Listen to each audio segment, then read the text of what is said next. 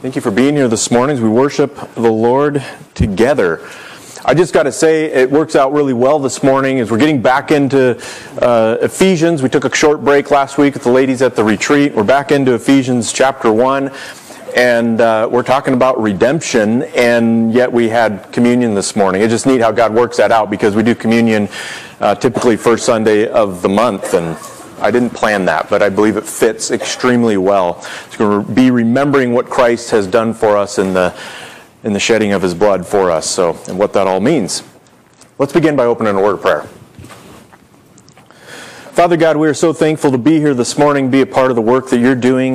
We thank you for this church. Lord, we just entrust it to you, that you would be glorified, and that you would be the one doing the work and the ministry that you want here, and that we would just be yielded to you, servants of yours, being obedient to your word. Lord, we thank you that we can do that because of your saving grace and because of the work of your Spirit in our lives. We just thank you now. In Jesus' name, amen. There's a story about a missionary who went to West Africa, and he was trying to convey the meaning of redeem or redemption, the word redeem, in the native language, the Bambara language. So he asked one of the natives there, who was an assistant of his, it seems as though your language has no actual word for redeem. How do you relay this? How do you describe what this word redeem means? And he said to him, he says, we understand it as this, that God took our heads out. And so he was a little confused by that, like how does that explain what the word redeem means? And so he told him the backstory to it, about how in their past, that when men would be taken into slavery, they were being taken by slave traders and sadly shipped to places like America back in those days, and they would put these iron rings around their necks and chain them together, and then that's how they would keep them chained and lead them around, and they would have to lead them through the country to get them to the coast. And as they're passing through the country, they would pass through different villages. And sometimes one of the chief in one of the villages would recognize one of the men that is being enslaved as a friend or something to that degree, and would pay the price in gold or silver or whatever they had to be able to pay, and would pay the price to buy them out of slavery. And they would take their heads out of the chains or out of the iron rings. And so that's why he said that God took our heads out. We're going to look at redemption this morning. What does redemption mean? How did God redeem us? Why are we redeemed? Why is this so important as Christians? If you're sitting out there this morning and you know Jesus Christ is your Savior, you're probably going, yeah, I understand all of this already. But hopefully we can take a look at Ephesians here, take a look at some other scripture to help bring this all together. And I hope you leave this morning with a richer view of redemption and what God has done for us. We're in Ephesians. We're only started just a few weeks ago. We're working our way through. We're still in chapter 1. We're only a few verses in. This morning we're going to be looking at verses 7 through 10 of Ephesians chapter 1. So turn there with me if you're not already there, please, so you can be following along. For those of you who are new, I preach out of the NASB version, so if that's helpful to know. Sometimes it's a little bit different in how they're translated from one translation to the other. Before we even get started in this verse, we need to remember something, though. If you remember back up in verse 3 and how Paul has introduced this letter to the church at Ephesus, he says, "Blessed be the God and Father of our Lord Jesus Christ, who has blessed us with every spiritual blessing in the heavenly places in Christ." God has blessed us with every spiritual blessing in the heavenly places in Christ. So this is just incredible. But what does that look like? And that's really what Paul does next. And now he goes in and he starts describing how we are blessed by God in some of the most important ways. And we get to verse 7 and we start to see the idea of redemption. And incidentally, we can carry these blessings, I believe that Paul's talking at least through verse 14. And then he starts to change gears a little bit from there. But really what we're doing here is he's building on what he just said in verse 3. What are these blessings? What do they look like? So when we get to verse 7, he says, in him we have redemption. Redemption. Now, there's a lot of different ways to try to understand what redemption means, what the word redemption means, what it means in the Bible, what it means for us as Christians. There's different analogies we can use. I'm going to look at a little bit of that. But I think the one that we're going to find, that you'd find if you study out Scripture, is being redeemed or purchased out of slavery. Now, thankfully, we do not live in a country that has the issue of slavery going on in it anymore, at least legally. And so, but we got to remember the culture that the Bible is written in. The entire Bible, Old Testament and New Testament, there was slavery. Slavery was, I could spend a long time on slavery, and I'm not going to, but you can imagine yourself, if you were in slavery, owned by someone else, no longer free, forced to labor, and typical slavery was not pleasant. Now, the Bible instructed believers, if you're going to have slaves, how you treat them and regard them the way that you're supposed to. And there can be different reasons throughout Scripture why a person was in slavery. Not all of them were bad reasons. Slavery in general, I believe, is not necessarily a good thing, obviously, but the way the Bible teaches on it helps us understand this idea of redemption. Because you imagine being in slavery and someone buying you out of that slavery. What are we enslaved to, though? Well, before Christ, before salvation, we're enslaved to sin. That issue goes back to the beginning. God created the world. He created it good, perfect, without flaw. Adam and Eve were perfect and complete without sin, but God did not create robots. And He gave Adam and Eve the option to choose. And He gave one thing for them not to do, and that was to eat the fruit from the tree they were not supposed to eat from, the tree of knowledge of good and evil. And what did they do? Well, we know how the story ends, right? They ate it, disobeyed God. As a result of that, the whole world has changed. The whole world has changed. And incidentally, I believe if any one of us were there, we would have done the same thing. And that's why it took Jesus to redeem us. We're going to get into that. So, because of that, because Adam and Eve sinned, we have a sin nature. But that doesn't force us to sin. We sin on our own behalf. We sin because we choose to sin. And because we choose to sin, and that is to disobey God, we are enslaved to sin. Enslaved to sin. But God knew we needed to be redeemed from that. Otherwise, we would face the penalty of sin. We'll get into that in just a little bit here, into what the penalty of sin is. But God knew that we needed to be able to be saved from that slavery because we weren't going anywhere. We had iron rings around our neck and we were chained to sin. And the consequences of that sin is big, and it is definite and eternal. So when we look at this idea of redeemed, and the next thing we're going to look at in this verse, and incidentally, I'm going to probably spend most of my time in verse 7 here. So if you feel like I'm going slow, I'm doing it intentionally. How are we redeemed? Well, we see here through His blood. Talking about Jesus, we are redeemed through His blood. I'll talk about more about what that means here in just a moment. But why? Let me ask you just a question for you to ponder. Why did God go to such great extents? I mean, couldn't He have just said, "You're forgiven"? I mean, why did Jesus have to come and do all that He did so that we could be redeemed? Why didn't He just offer forgiveness. Wouldn't that seem like it'd be much easier? Well, I don't believe, biblically understanding this, that that's impossible. Let me give you some reasons why as we sort of build this understanding of redemption and the purpose of it.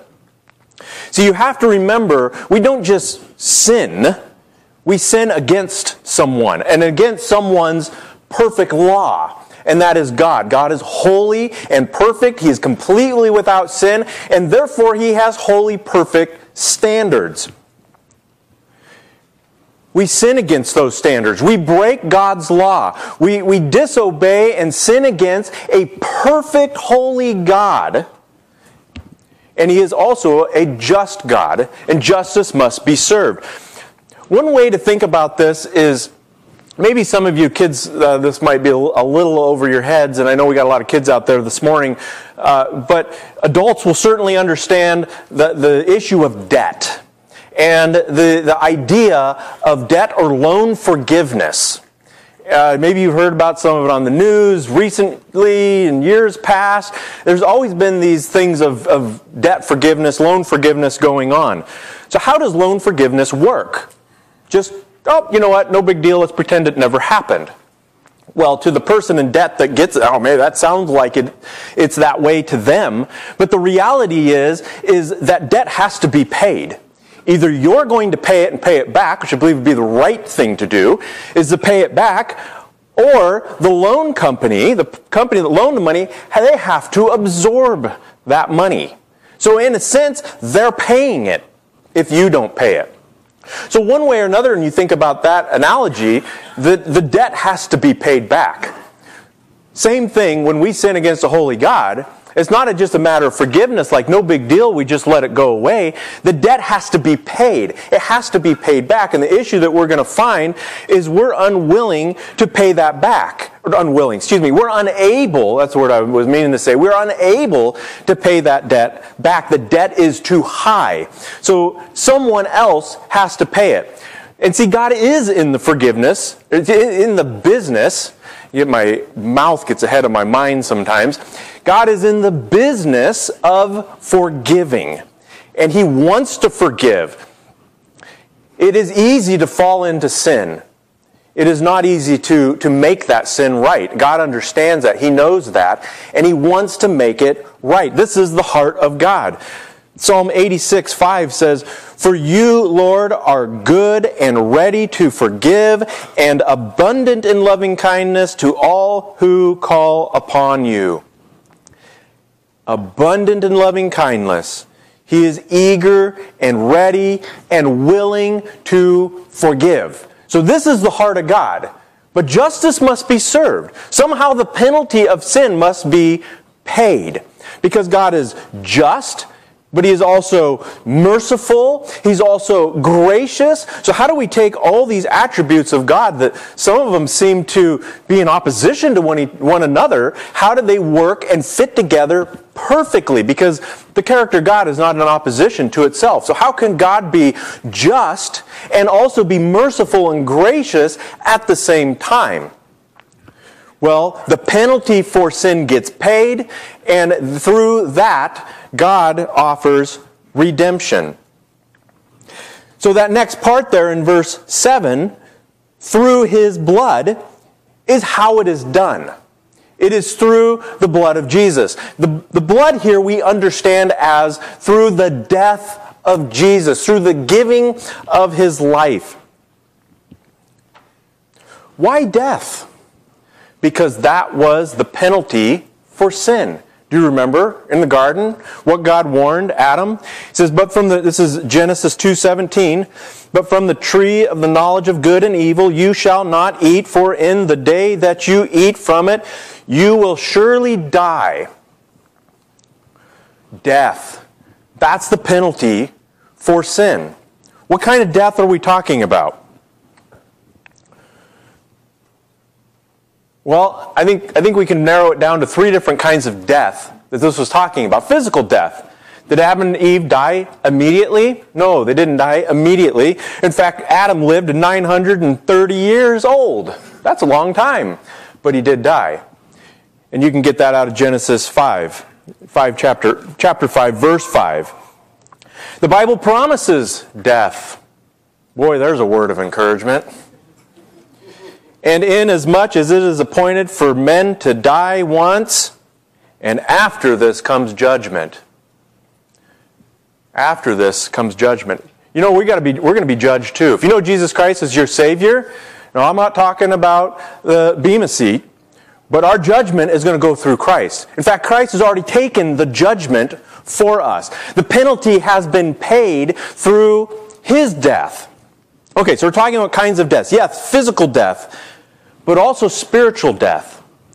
Ephesians 2, we're going to get to that in a little while here, not today, in weeks to come. Ephesians chapter 2, verse 1, and you were dead in your trespasses and sin.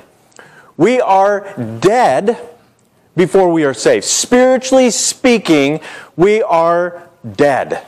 And we are destined for physical death, and we are destined for eternal death. And that's the other death that I think that we need to talk about. Revelation chapter 20 talks about what a person that doesn't know the Lord has to look forward to. Verses 14 through 15, Revelation chapter 20.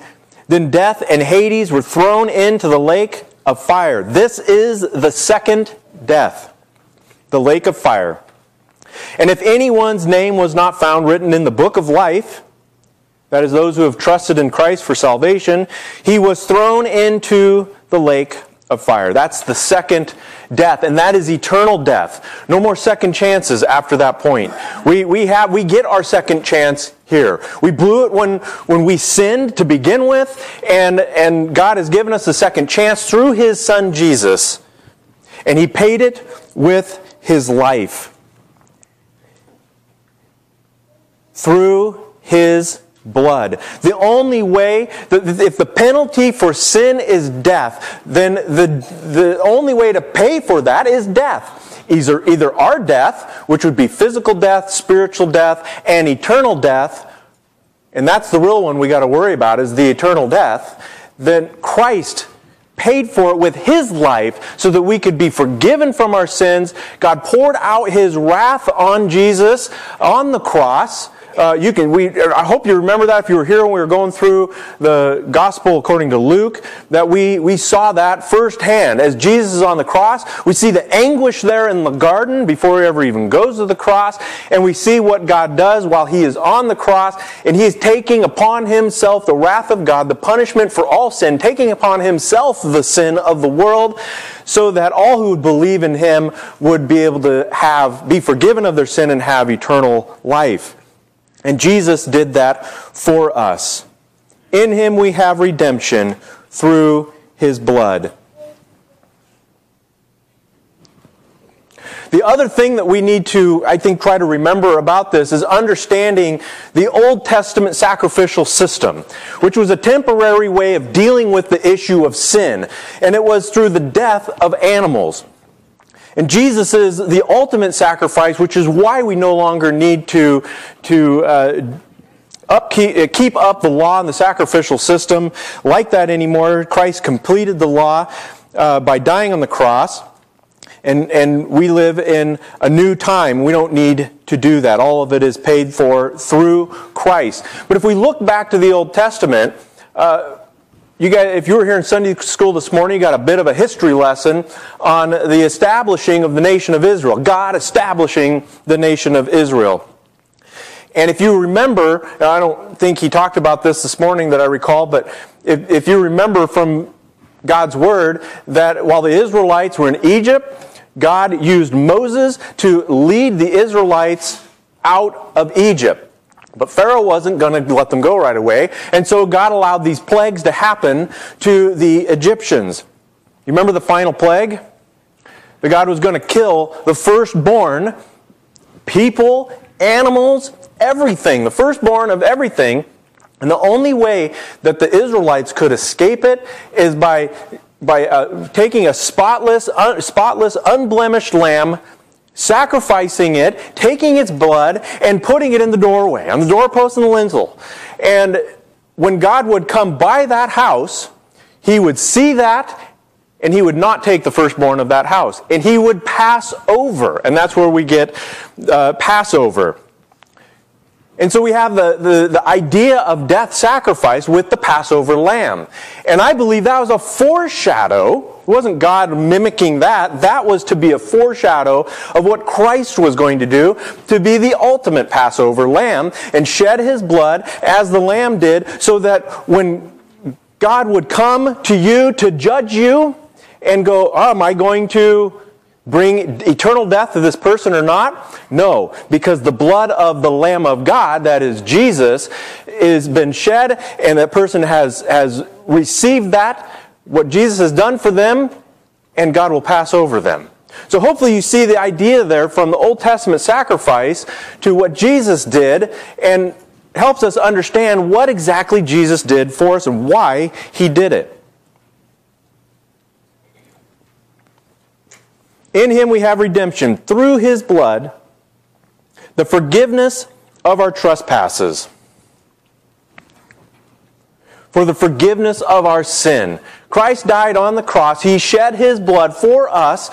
God sent his only Son, God in the flesh, to come live as a person from a baby born into this world to some 30 years old, and did 3 years of ministry, making himself known as the Messiah, and dying on the cross for our sins, conquering death because he was the perfect sacrifice, something we couldn't do, something we couldn't fix for ourselves because we are sinful, and the only way for us to pay the penalty is for us to have eternal death. Christ could take it upon himself as a perfect man and defeat that death and raise to life from the grave on the third day. And so that's what Jesus has done for us. And by trusting in him, we can have the forgiveness of our trespasses, or the forgiveness of our sin. And then the last part there, according to the riches of his grace.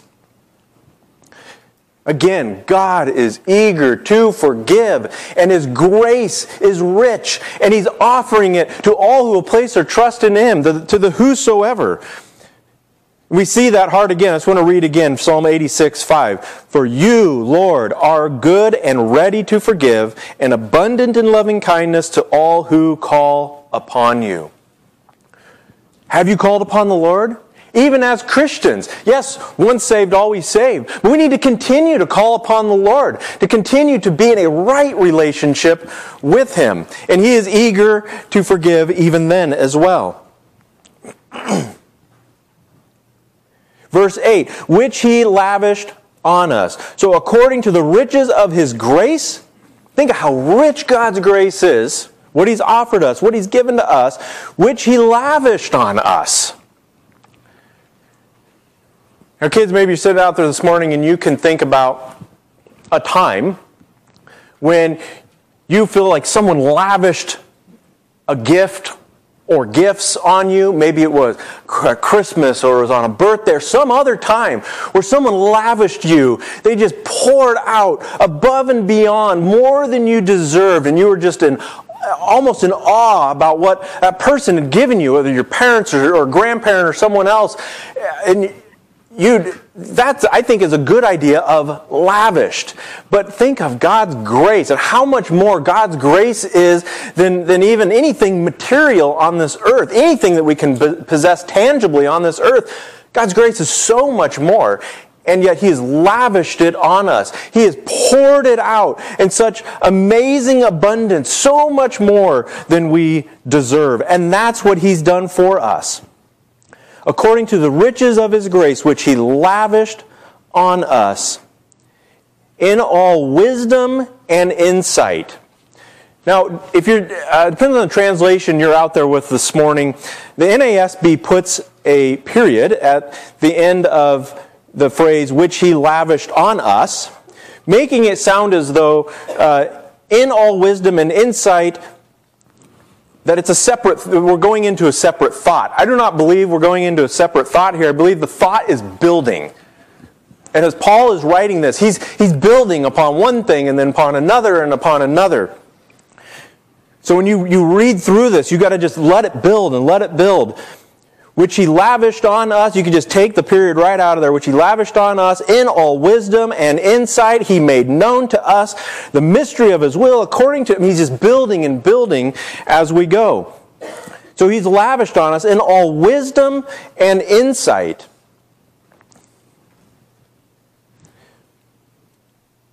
He made known to us. You can really run those together. In all wisdom and insight. Insight being understanding.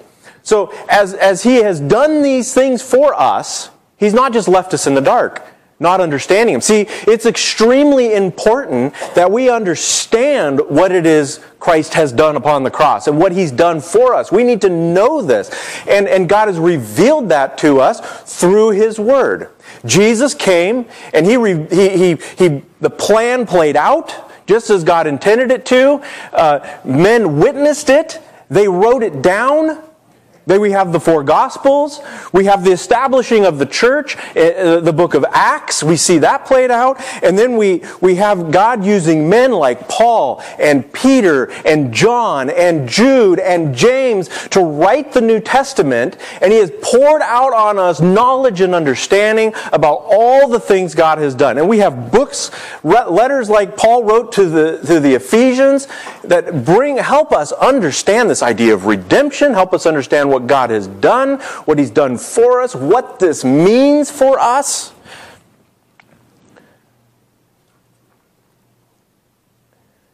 In all wisdom and insight or understanding, he made known to us. God wants to make himself known to us. This is a theme that we see throughout the entire Bible. I love this verse in Ezekiel 38:23. He says, I will magnify myself, sanctify myself, and make myself known in the sight of many nations, and they will know that I am the Lord. God is in the business of forgiving, and he wants to make himself known to all people. People have to know who the one true God is in order to understand how they can be forgiven and to be able to accept that gift of salvation for the forgiveness of sins. And God, from Old Testament all the way till today, has been making himself known to all people. Even to the nation of Israel. And you're like, wow, God was really isolated to the nation of Israel. And he chose them to be his people. And yes, there's some truth to that. But really, one of the things that God was doing with the nation of Israel was using them to make himself known to the other nations. And God is still doing that today. He's making himself known to all nations. And when we get to the New Testament, now we have the gospel being proclaimed to the entire world. And yes, it has made it all the way here to North Idaho. If you haven't noticed, we don't live in Israel. We're not Israelites. So here we are, Gentiles, and it has made it all the way to us. What an incredible thing. I think God has kept his promise here. In all wisdom and insight, he made known to us. And then this next phrase here, he says, the mystery of his will. The mystery of his will.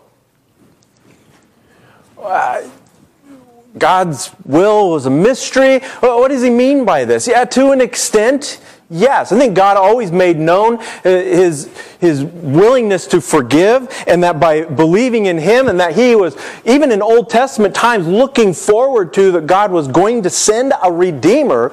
I think a lot of Old Testament people, they believed that and understood that, but they didn't know what that was going to look like exactly. As you get further and further through the Old Testament, particularly in the writings of the prophets, it starts to unfold more. We start to understand more and more about who this Messiah was going to be, how he was going to do it, that he was going to be going to redeem sins. But even at that, it was a little bit confusing in the New Testament.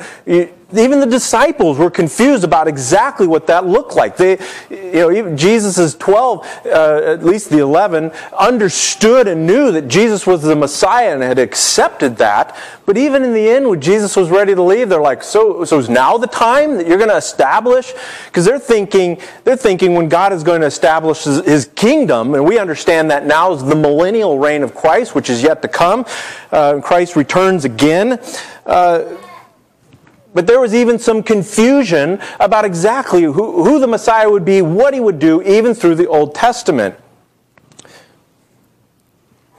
Even Hebrews 10:1 kind of alludes to this. It says, "For the law, since it has only a shadow of the good things to come, and not the very form of things." The Old Testament was just it was pointing to what was going to happen in the New Testament when Christ came. And we can look back now and we can see it's clear, we understand it, but it was a bit of a mystery. But it did not remain a mystery, and I think it's important to understand that. That God did not intend to keep it a mystery, and that's exactly what Paul is saying here. He made known to us the mystery of His will. The mystery of His will. He made known. He sent Jesus. He died on the cross for our sins. He completely revealed everything in the Old Testament that needed to come true for that time. And some of it's still yet to come true. And He revealed it to us. He made it known to us, this mystery. According to His kind intention, which He purposed in Him. Again, it was God's kind intention that He did all of this for us, and that He has made it known to us so that we can understand it, and therefore we can believe it. Because we must understand it before we can believe it. According to His kind intention, which He purposed in Him, or He planned. The word purpose there, in Christ. There's some different interpretations of this, but I think Paul, in talking about Christ, he's pointing to Christ. He planned it in Christ. Incidentally, the plan of salvation, Jesus coming, this plan predates creation. How do I know that? Because God is omniscient. He is completely all-knowing. He's sovereign. He's in control. We talked about that a couple of weeks ago, about how God's sovereignty and man's free will are able to work together because God is so perfect and so big.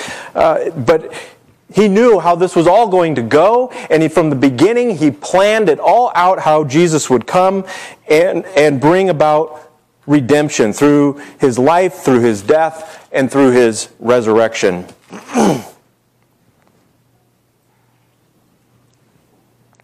And then we get to verse 10.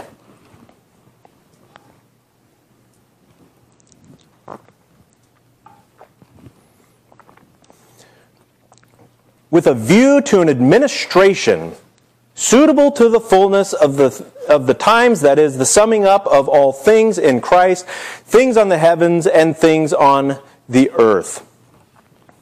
In Him. We're actually going to, I think that fits better with verse 11, that last little phrase of in Him.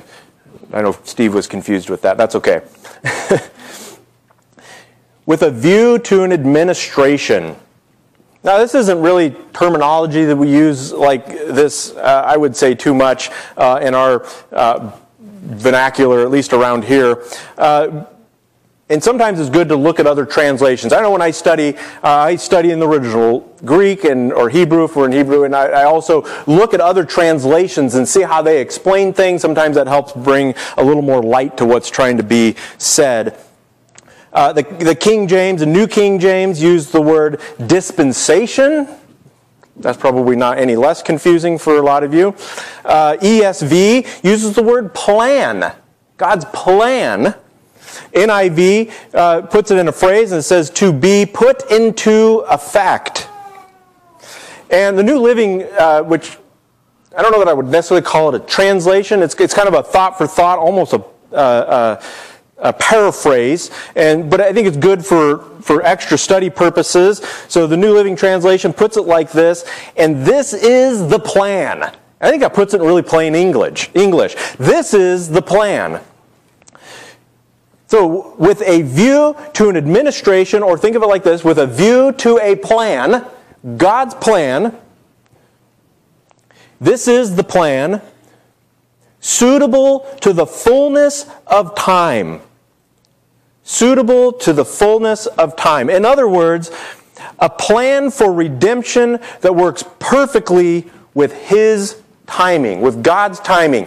God created this plan, and we know that Jesus came at the fullness of time, at the perfect time. God's Word tells us that. God created this plan. It started with Jesus coming. He died on the cross, and that plan is still in effect today. God is still in the business of saving people, forgiving people, those who have placed their trust in Him for salvation, and God's plan is still being played out. That is why you are all sitting out here this morning. That's why you came to church, and that's why you took communion, to remember what God has done, what His plan has done, that is sending Jesus to the cross to shed His own blood, to be the sacrificial lamb, the Passover lamb for us once for all. And if we have placed our trust in Him, by faith, we are forgiven. If it was a true, genuine belief in God for the forgiveness of sins, for salvation, we are forgiven.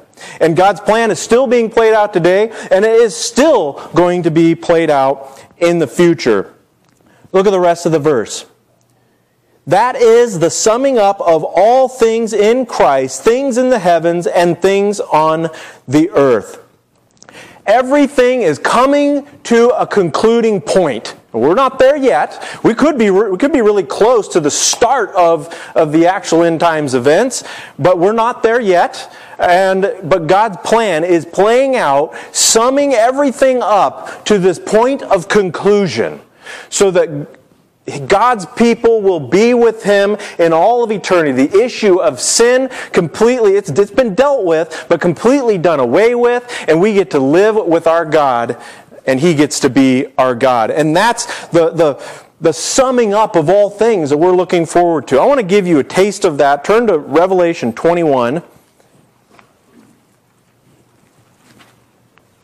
I know I've read this passage a few times over the last few years, but it's just one of those ones that I think we really need to just keep fresh on our minds. And this is really, I believe, the summing up of, in the end, that Paul is trying to talk about here.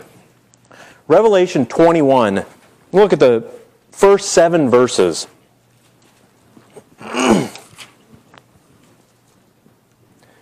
Then I saw a new heaven and a new earth. And incidentally, this is after the judgment has been taken care of, and it is just believers, true believers, with Christ, with God.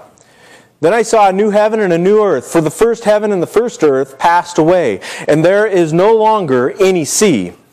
And I saw the holy city, New Jerusalem, coming down out of heaven from God, made ready as a bride adorned for her husband. And I heard a loud voice from the throne saying, Behold, the tabernacle of God is among men, and He will dwell among them. And they shall be His people, and God Himself will be among them. And He will wipe away every tear from their eyes, and there will no longer be any death. There will no longer be any mourning, or crying, or pain.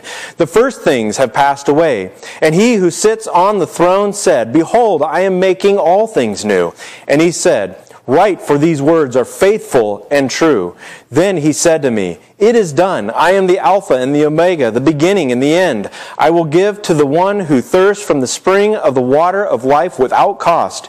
He who overcomes will inherit these things, and I will be his people, and he will be my son. This is what an incredible thing we have to look forward to. Now keep in mind that the only reason this is even possible is because of what Christ did for us. Because He paid the penalty. He took the cost of sin upon Himself. He paid it in full. God has taken out all of His wrath on Him so that those who trust in Him can have salvation. And what does salvation look like? In the end, it looks like this. We get to be with our God for all of eternity. And I don't know about you. I do know about you. I'm looking forward to it, and I know you are too. What an incredible thing we have to look forward to. So what do we do with this?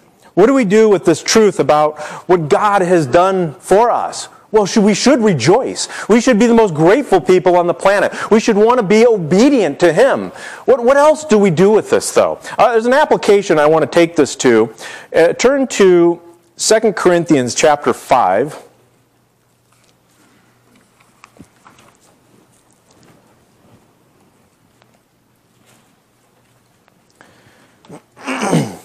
2 Corinthians chapter 5, starting at verse 17. Paul speaks some incredible truths here that go well with this text, but then there's something that he says in here that I kind of want to hone in on just a little bit. 2 Corinthians 5, verse 17. Therefore, if anyone is in Christ, he is a new creature. The old things passed away, behold, new things have come. We are no longer the person we used to be. We are a new creation, a new creature, a new person, given a new heart. Now, verse 18, now all these things are from God, who reconciled us to Himself through Christ and gave us the ministry of reconciliation. Verse 19, namely, that God was in Christ reconciling the world to Himself, not continuing their trespasses against them, and He has committed to us the word of reconciliation. That God was in Christ reconciling the world to Himself. He knew the problem. He saw the problem. And He made a plan to resolve that problem. Verse 20. Therefore, we are ambassadors for Christ, as though God were making an appeal through us. Now, this is Paul speaking about himself and those with him. Paul mentions Timothy at the beginning of 2 Corinthians. Maybe he's referring to Timothy. Others, the other apostles that are in the same ministry that he's in, he's referring to himself. Therefore, we, and incidentally, this should reflect back on us, we should fall into these shoes as well. Therefore, we are ambassadors for Christ. Because of what God has done, the plan that He has put in place, we are to be ambassadors for Christ. Those who are sent out to go out and share the good news. As though God were making an appeal through us. You know, God doesn't need to use people, but He chooses to use people to carry out His will on this earth in many ways. And He wants to utilize us. We are His. He has called us friends of God. In other words, we are coming alongside Him as friends alongside a king to go out and carry out the king's business and the king's will. We are called to do that. And we're sent out as ambassadors. Go out into all the world and share the gospel as He commissioned His disciples and also commissioned us to be doing. And Paul is doing that. And he's saying that's what we are. That's what we're doing. We should be identifying with this as well. To go out to wherever God has sent us, even if it's not far beyond these walls, to share the good news of Christ and to disciple people and to share the gospel with them and tell them about the love of Christ. And beyond that, wherever God sends you, if it's in school or if it's at your work, or God sends you to the next county or sends you to the next state or the next country, wherever it is that God sends you, we are to be ambassadors for Him. And the last part of that, we beg you on behalf of Christ, be reconciled to God. This is the message that we come to people with. We beg you on behalf of Christ to be reconciled to God. He made Him who knew no sin to be sin on our behalf, so that we might become the righteousness of God in Him. Do you know what Christ has done for you? Do you fully understand it and why He did it the way He did it, and that it was necessary the way that He went to the cross and died for us so that penalty of sin could be paid? Do you embrace that? Are you grateful? Do you live a life of loving obedience for your God as a result of His saving you? And then what do you do with it from there? We are to be sent out to be ambassadors, to go out and make disciples. and go out and share God's mystery, which is no longer a mystery, it's fully revealed in Scripture, to go out and share that mystery with others so it will no longer be a mystery to them. Let's close in prayer.